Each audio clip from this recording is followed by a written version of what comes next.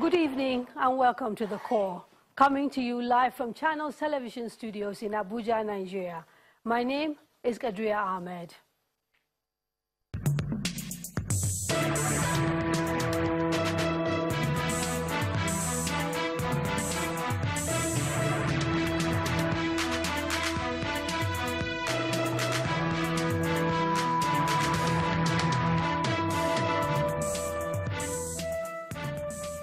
Today we'll be talking about nation building.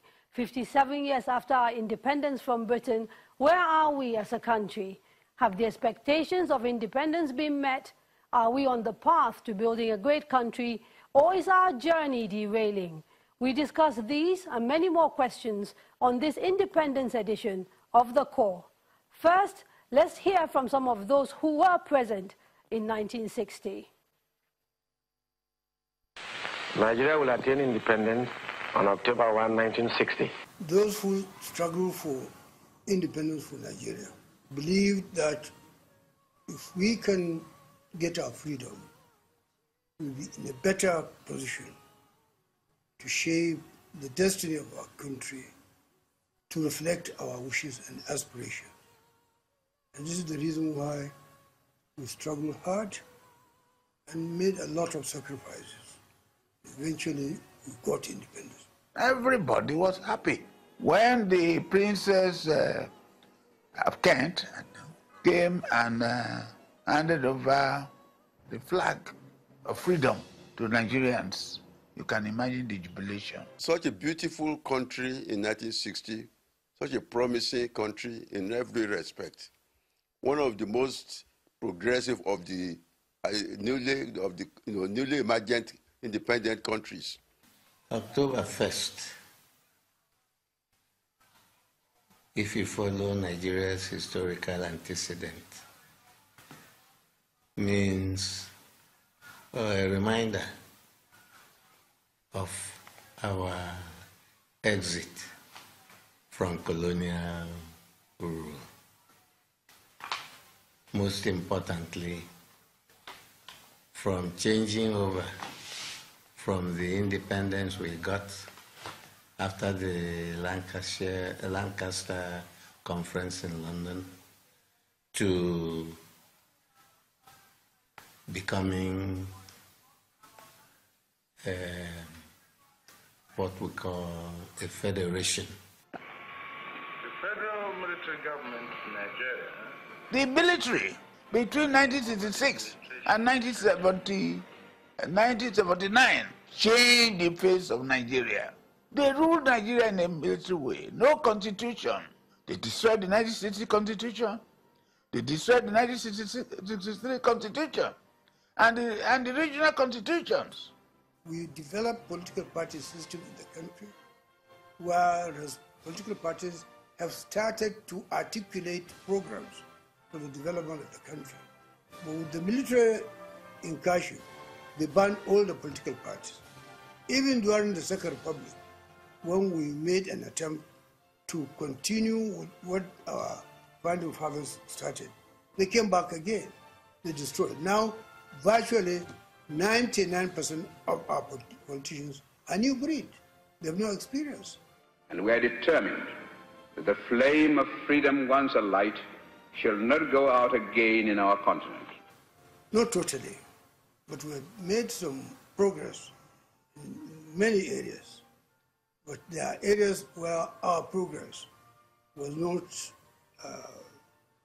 did not match our expectation. We are far from where we should be.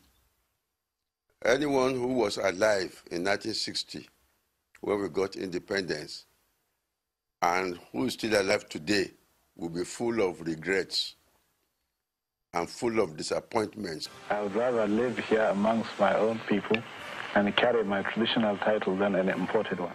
Not that we have not done very well. The infrastructural development in Nigeria, education, we have gone far.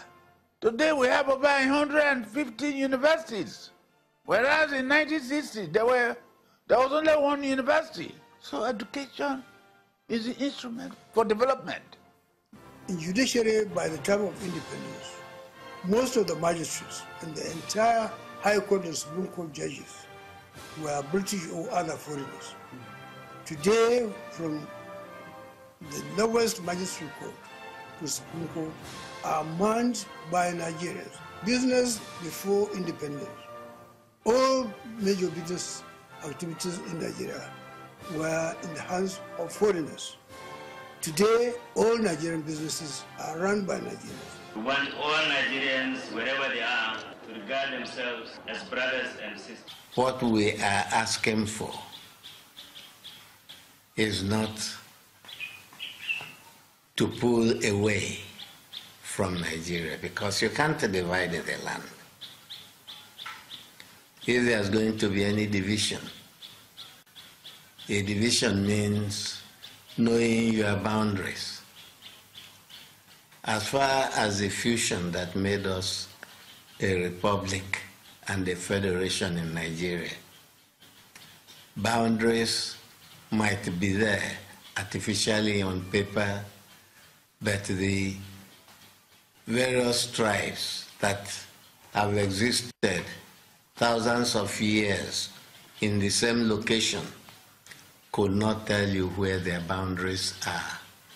The unity of Nigeria can only be maintained if we respect one another. We have regard for one another. We love one another. We are our brother's keeper. We should de-emphasize our religions and ethnicity.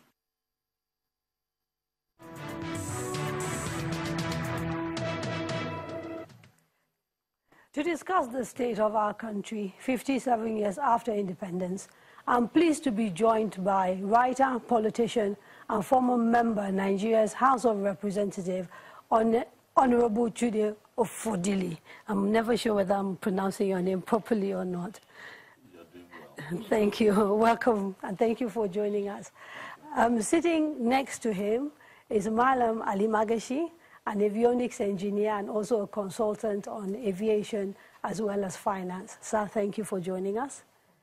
To my far right, the only lady in the panel apart from myself, and the person representing, if you like, the millennials on this panel, Mrs. Toyosi Akerele Ogunshuji. Yeah.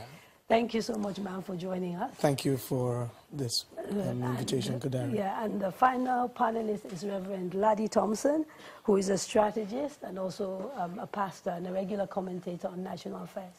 Thank you so much, sir, for coming.